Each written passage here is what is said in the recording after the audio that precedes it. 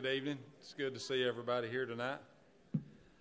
I didn't finish my story this morning about the sermon that the preacher was going to get out of what I was saying. It was on humility. When I went off to school, I was full of myself, and my English teacher was an Englishman, and I wasn't no foreigner going to teach me how to write English, but he did. He didn't. My wife did after about 20 years living with a school teacher, but humility. Man needs to humble themselves occasionally to be able to learn. So I'll ask Justin if he would open us in prayer tonight.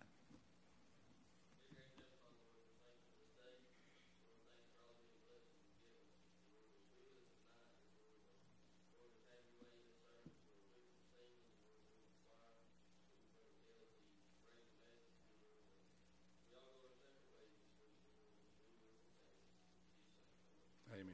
Everybody like to sing the choir? Come on up. We're going to sing out of the inspiration.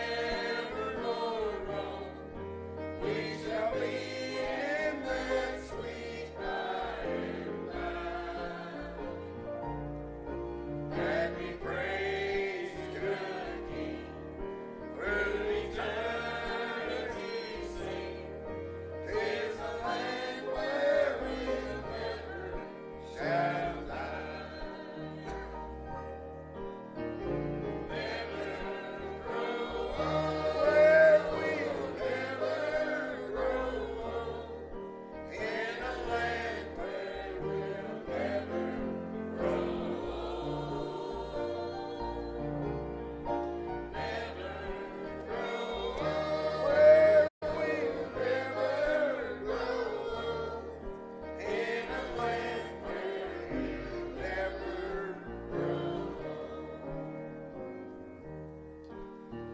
I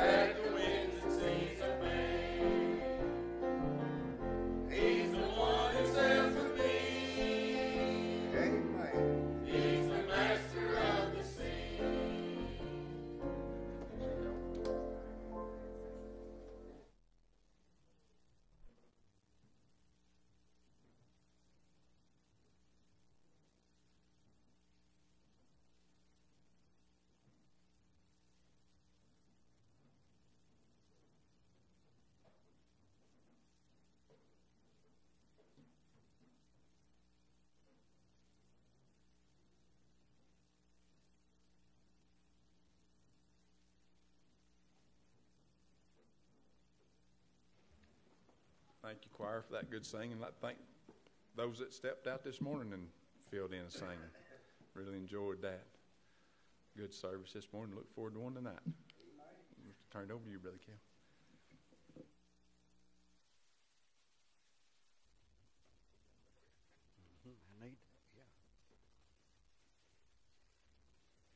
Amen. It's good to be back in God's house tonight.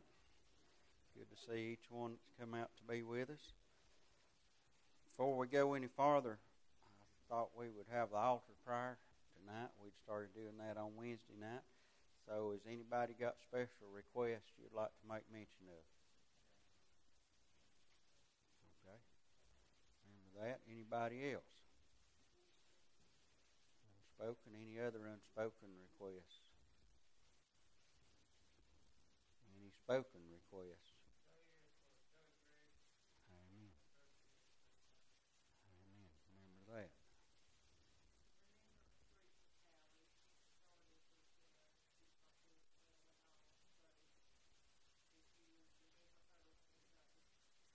Remember that.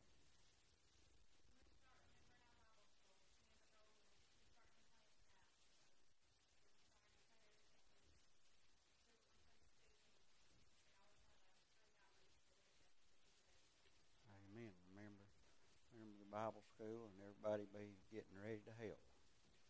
So we'll pray about that. Any other requests?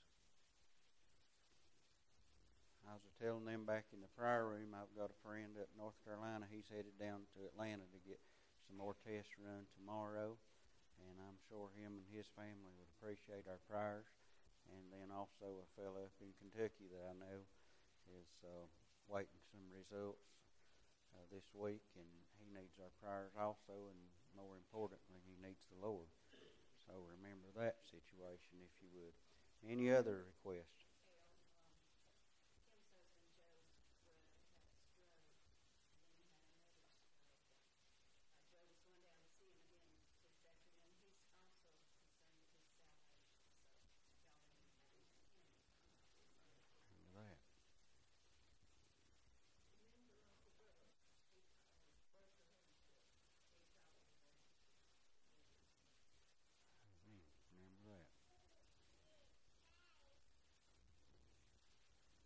No other requests. Just pray for the service tonight. Everybody that can and will come and join us in the altar, and I'll ask Brian if he'll take us to the Lord in prayer.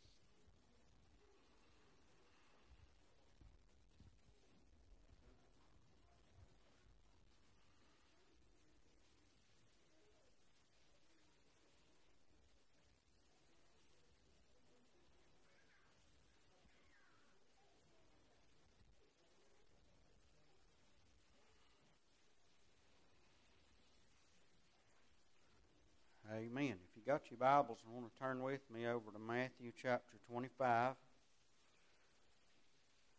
Matthew chapter 25, and we'll read a few verses beginning in verse 31. And then also I'd like to go back to John, kind of where I left off this morning. And I kind of had this in mind for the service tonight, this word, but it kind of ties right back into this morning. If you'll remember, maybe some wasn't here this morning, but the thought was being doers of the word and not hearers only. So that would be applying to this message tonight also, that we be doers of the word and not hearers only. Jesus said, and I read this morning, and I'm going to add another verse or two here, but I'm going to start in John, then we'll go to Matthew 25. But Jesus told them there, he said, if you love me, keep my commandments. Verse 15 out of chapter 14 in the Gospel of John. Then down in 21, he said, he that hath my commandments and keepeth them, he it is that loveth me. So we keep God's commandments. That's how we show that we love him, when we keep his commandments. But jump over with me to chapter 15, verse 12. He said, this is my commandment, that you love one another as I have loved you. So we keep God's commandments. We do what God tells us to do. We try to do what God tells us not to do. Try not to do those things. But a command that he's given us, everyone, is that you love one another as I have loved you. And then he goes on, verse 13, and he describes how he loves us. Greater love hath no man than this, that a man lay down his life for his friends. No greater love than that a man would lay down his life for his friends. We automatically think, well, that's what Jesus did for us. Jesus laid down his life for us. He did, and we're thankful for that. He gave his life so that we could have life, and we're thankful for that. But did you know we can lay down our life for those that we love also? We can lay down our lives for others, for our friends. We can do that. You say, how do we do that? Whenever somebody's in need and we can do something to help them, we lay down whatever we're doing, whatever it may be on our plate, we lay that down to go be of a help to somebody else. That's what we do. He says, greater love hath no man than this, that a man lay down his life for his friends. And then he goes on, he says, you are my friends if you do whatsoever I command you. So I've thought about that a lot of times. We lay down our life to go and be of a help to somebody else. Does that make sense to you? Somebody is in need, we go and try to help them and do what we can for them. He tells us to do that. Like I say, obviously, probably there's a good chance none of us will have to actually take a bullet for somebody. I'm sure that's possible, but we're not thinking about it in that sense. We're thinking about it as in the sense of laying down what we're doing to go be a help and a blessing to somebody else. I believe we can all do that. Probably all have. Probably we all ought to do that a lot more, is to lay down what we've got, lay down our business to be a help to somebody else, lay down our life for somebody else. I want to read over here in Matthew chapter 25. Again, this is talking in about being doers and not just hearers. And I'll read verse 25, or chapter 25, starting in verse 31. But I'll say this: I know we're not saved by works. We say that so many times. I want to make that perfectly clear. We're not saved by works, but being saved and the love of God in our heart will produce good works. That's just the way it is. If being saved and having the love of God in our heart will produce good works. Being saved and letting God have his way in our heart and life will make us want to lay down our life to go and be of a help to somebody else. Whatever may be our job or whatever is important to us or whatever, well, so-and-so's in need, I'm going to go be of a help to them. I'm going to go see them. I'm going to take time out of my day to call them. I'm going to do this or that. And if you're like me, I could do a whole lot more. I could do a whole lot more of laying down my life to be of a help to somebody else. That's just the way it is. But hopefully every one of us will grow and do this and take this word tonight and be a doer and not just a hearer. But that's where we're going is like I say, we're not saved by works, but when we do get saved, we do have God in our hearts, there'll be works come out. Read with me right here. Jesus said, and this is the way it's going to be, over in Matthew chapter 25, when the Son of Man, verse 31, when the Son of Man shall come in his glory, and all the holy angels with him. Then shall he sit upon the throne of his glory, and before him shall be gathered all nations, and he shall separate them one from the other, as a shepherd divideth his sheep from the goats. And he shall set the sheep on his right hand, but the goats on his left. Then shall the king say unto them on his right hand, Come ye, blessed of my Father, inherit the kingdom prepared for you from the foundation of the world. Why? Listen to what he says right here. For, verse 35, for I was hungered, and you gave me meat. I was thirsty, and you gave me drink. I was a stranger, and you took me in. Naked, and you clothed me. I was sick, and you visited me. I was in prison, and you came unto me. I'll stop right there just for a minute. Remember what I said a while ago there about laying down our life? Somebody that's going to wind up there, and he's going to say, welcome in, because they laid down their life at some point and fed somebody that was hungry, okay? Gave somebody drink that was thirsty, took up a stranger, took a stranger in, clothed somebody that was naked, visited somebody that was sick, went and helped somebody that was in prison. Somebody laid down their life for somebody, and right there it's going to be rewarded in the end. He's going to say, come on in, good faithful servant. And then the righteous here, who's he talking about, the righteous? And the righteous here are those who have been saved and have put on the righteousness of Christ. You know, there ain't no righteousness in me and no righteousness in you. But when we get saved, we put on the righteousness of Christ. The God comes into our heart. That love of God is in our heart. The righteous, that's who he's talking about, is those that are saved. So I ought to be doing what he says right here if I claim to be saved. Then shall the righteous answer him, saying, Lord, when saw we thee hungered? You know, he said, you fed me when I was hungry. You gave me drink when I was thirsty. You took me in when I was a stranger, clothed me when I was naked, visited me when I was in the prison. He said, then they'll say, and we might say, then the righteous answer him, saying, Lord, when saw we thee and hungered and fed thee, or thirsty and gave thee drink? You know, when did we see you as a stranger and took thee in, or naked and clothed thee? Or when saw we thee sick or in prison and came unto thee? And the king shall answer and say unto them, Verily, now listen right here, folks. Listen to this right here. The king shall answer and say unto them, Verily I say unto you, inasmuch as you have done it unto one of the least of these my brethren, you've done it unto me. When we go and visit somebody. We go and see somebody that's sick. We go and give somebody food that's hungry. Whatever we do, he said, whatever you do, you're doing it just like it was to me. And he's keeping record. God's keeping record. But then shall he say, and this is where we need to again think, I need to be a doer and not just a hearer. Because here some going to hear these words, verse 41. Then shall he say also unto them on the left hand, Depart from me, ye cursed, into everlasting fire, prepared for the devil and his angels. And again, we don't do works so that we can be saved. You can't be saved by doing works. But when you truly get saved and the love of God's in your heart, we ought to be a wanting to do some works. We ought to be a wanting to love the brethren. That's what he said over there in John chapter 15, that you love them, that you lay down your life for your friends. He said, Then shall thou, going to say also unto them on the left hand, Depart from me, ye cursed, into everlasting fire, prepared for the devil and his angels. For I was an hungered, and ye gave me no meat. I was thirsty, and ye gave me no drink. I was a stranger, and ye took me not in. Naked, and ye clothed me not. Sick and in prison, and ye visited me not.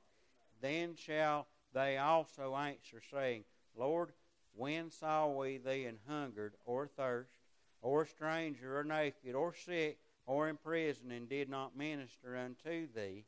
Then shall he answer them, saying, Verily I say unto you, inasmuch as ye did it not unto one of the least of these, ye did it not unto me.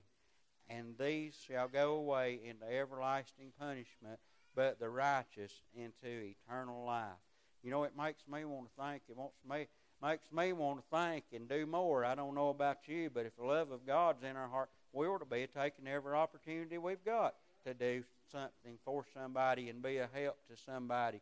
I was thought about this. I spoke on this a long time ago. I believe maybe way back in the old sanctuary years ago. But I thought about this then, and I can remember these fellas was a blessing to me. I'm just going to tell you they was. They was a couple deacons. And you say, well, I could just name a lot of things that is examples that I could share with you. But I remember a long time ago, and this was way before I ever was called a preacher or anything like that. But I can remember, and this just tells you what doing just a little bitty something for somebody will mean to them. But I can remember being right back there where the water fountain is. Brian will correct me if I'm wrong. But just right over by the steps, there was a little Sunday school room there, I believe, on the bottom floor. It was before the top even was put on back there. And we was back there one Sunday morning, and I remember back before everybody had a phone in their pocket, and I think my mama called and got a hold of a lady out the road here and told them that my pa was real bad off. He took a bad turn. He's up in the hospital at Asheville, and a lady who lived out the road out here, she come out here and found the church and found somebody, and they found me in that Sunday school room. And I remember leaving. I don't know if Roxy remembers it or not. But we left, and we went to Asheville, and Paul, he was up there in a bad shape in the ICU of the heart center there. And I remember sitting there that evening, and there was two deacons from the church come and drove all the way up there to Asheville. And I thought, boy, that was a blessing to me. See them fellers walk in. Neither one of them's here tonight. One of them's not even here at the church anymore. But I thought, boy, what a blessing that was. That meant so much to me. But you know what them fellas did? They laid down their life. On Sunday afternoon, they could have took a nap. They could have went and did whatever. But they decided to drive up there, and they just showed up, and it just blessed my heart good. And I thought, just a little old bitty something like that right there. And that's been a lot of years ago. I remember it just like it was this afternoon, okay? Just a little bit of something you can do. Lay down your life for the brethren, okay? Do something for somebody. And I've always wanted to try to do what I could, and you say you could do a whole lot more. Amen. I could do a whole lot more. I think we probably all could do a lot more, but we need to be doers of the word and not hearers only. And we need to remember that whatever it is we do, whatever it is we can do, is going to be a blessing. It's going to be a help to somebody, and we need to be about doing it. And we need to do it while it's on our heart, okay? We need to do it. I said this morning, and I'll say it again, while we've still got time, we need to do what we can. When it's in our power to do something, do it. This has been on my heart about all the last part of this week. There's a little old lady up there at the church that I come from, and she never was able to come to church a whole lot while I was there, but she'd be there every now and again, and she had her ways, and she was a bird. I'll just put it that way. She's 98 years old, and she was going to be 99 real soon. So anyway, I told Roxy after we left the church, she hadn't been to the church in a long time, and I told her we need to run back up there and see her. She's going to be 99 in April. And I said, we need to run her back up there. And here's what we'll do, folks, and don't be like me, all right? So last Sunday afternoon, I told Roxy, I said, we ought to run up there and see her before church last Sunday afternoon. Then I got said, here's what we'll do. I got sat down in that chair right there, and it was raining last Sunday afternoon. Y'all know it. It was warm there in the house, and I said, I'll tell you what, we'll just go see her next Saturday afternoon. That's what we'll do. We're going to go with the kids up there to that thing Saturday up there at the Highlands Outpost, and we're going to do that, and then we'll run down there and see her. Then we'll go down to her house. Then she ain't at her house now. They called me Thursday and said they've took her to the hospital. She's failed, and I just tell you to put her on your prayer list. I don't know how she's going to do. But anyhow, I said, boom, opportunity missed. I could have went and seen her at her house, and at her house, She's 98, pushing 99 years old, but sharp as a tack. But now she's been in the hospital 2 or 3 days and on medications and things like that. And we went and seen her. I said, well, we went and seen her, but it wasn't like going to see her at her house, and she would have known everything. Seemed like she noticed when we first got there, and then as the visit went on there Friday evening, she didn't hardly know as much. But I thought, should have went last Sunday. Should have went last Sunday. Should have went and visited her last Sunday, because I don't know that she'll go back home. I don't know that she'll go back home. I don't know that she'll get out of the hospital. 99, that's a pushing it. Right at 99, I don't know that she'll get out of the hospital. But I thought, when it's in our power to do something, we need to do it. Okay? When we've got opportunity to do something, we need to do it. When it's in our power. And don't say wait till next week. Don't say wait till tomorrow. Let me tell you, don't count on having tomorrow to do the works, whatever it is God may put on our heart. Let me give you a verse, and if you didn't have this in Mark, because this come to me, Proverbs 27 and verse 1, boast not thyself of tomorrow, for thou knowest not what a day may bring forth. That's just the way it is. I should have went on when I had that on my heart instead of putting it off. And I thought that's the way we'll do a lot of times when we could lay down our life to go do something for God, to go be a blessing and a help to somebody else. We'll just, kind of like we do with God a lot of times, we'll wait till a more convenient time, right? We'll wait till we ain't busy, or we ain't doing this, or we ain't doing that. Well, that time may not come. Or that person that we need to go help may not be there when that time rolls around. Or we may not be able to go help them when that time rolls around. So I would tell you, and that'd be my suggestion tonight for every one of us, is when it's in our power to do something, to go ahead and do it then, okay? Go ahead and do whatever it is. And our work could be a number of things. And I just wrote down a few things on my list here that might be on your heart to do for somebody.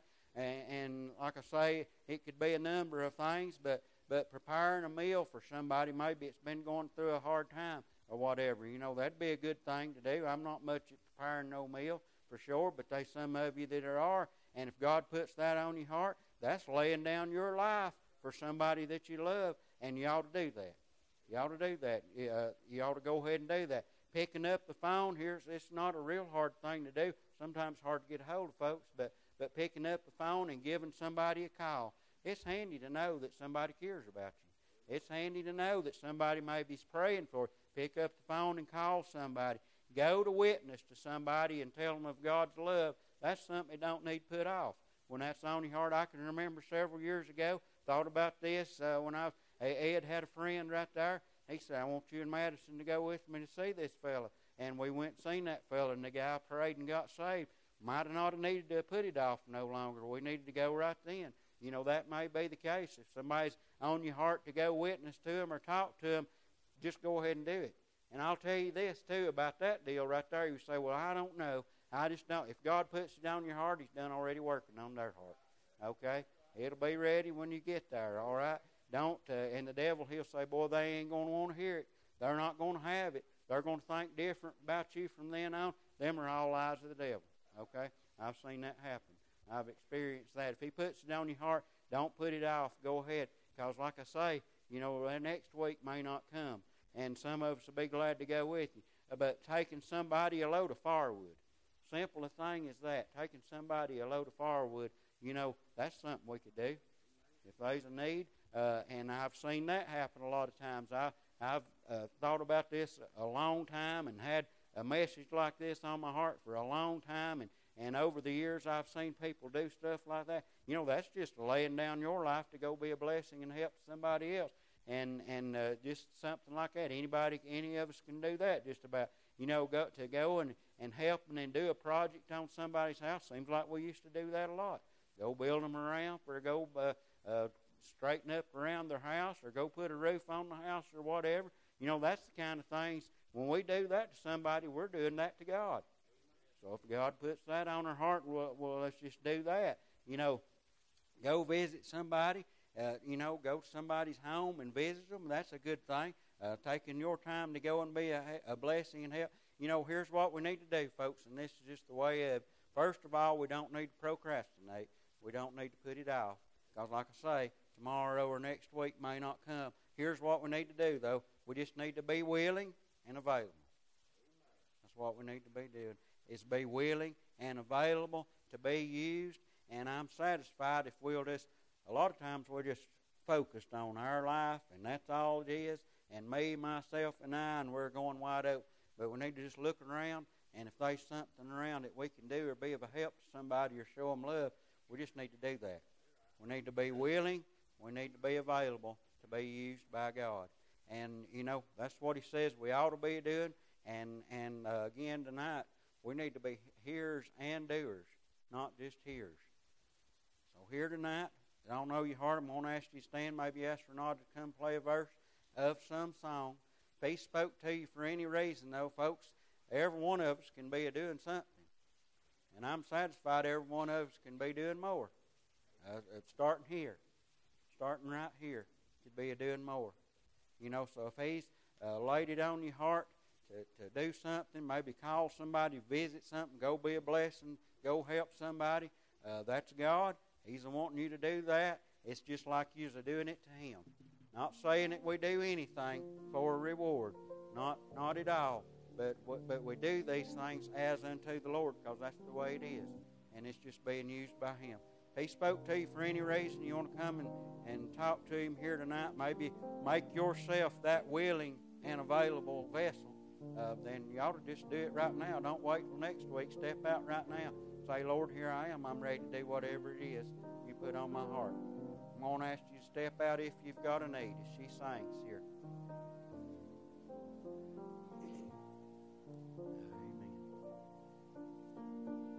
Use us, Jesus, Lord, here we are, ready to serve you. Fill us this hour. Use us, Jesus, come near us, we pray, and do something special today. We haven't come here to lift up ourselves,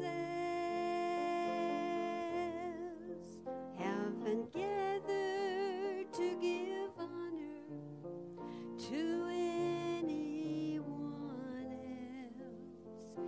It's you, Lord, we cherish. We are servants to thee. So use us any way you please. As these are praying, I'm satisfied he spoke to more hearts than this tonight. And I'm satisfied there's plenty every one of us can be doing.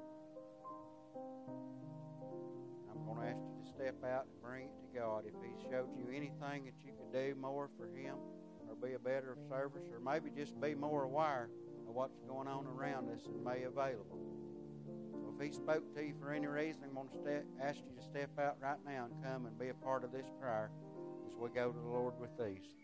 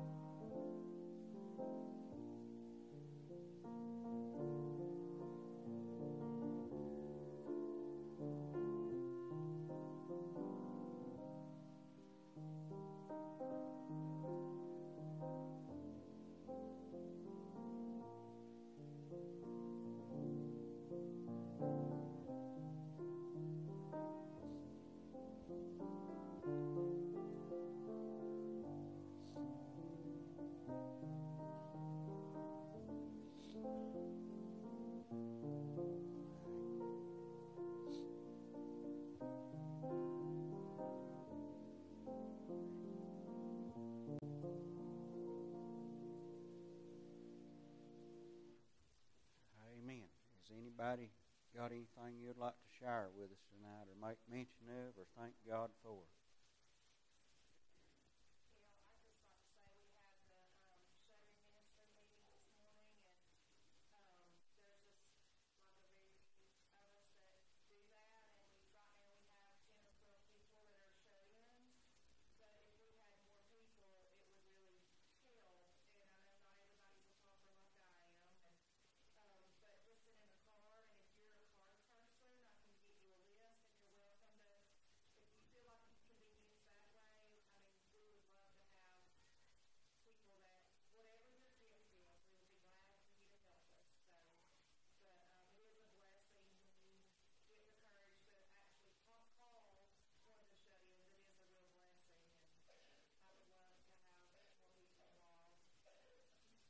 Amen. Appreciate all Jeannie and this group do with the shut-in ministry, and they need some help. And I'm sure there's a lot that could be, if was willing and would make yourself available. Probably a lot of help we got already here if you'd just step out and be of a help there. Also needing help is the Wednesday night youth activities up there, the challenge. So it's a growing and need more help with that. And also going to need a lot of help with Bible school coming up real soon. So there's plenty to do. And you know, when we do it, we're doing it as unto the Lord. That's what he said. So remember all that. And if there's something we can do, you know, it's an opportunity that we can serve God and do something for him. There's plenty of stuff we do. It don't amount to nothing. But when we can do something for God, that's going to amount to something. So plenty of opportunities. Let's just be available. Anything else need to be said or thank God for?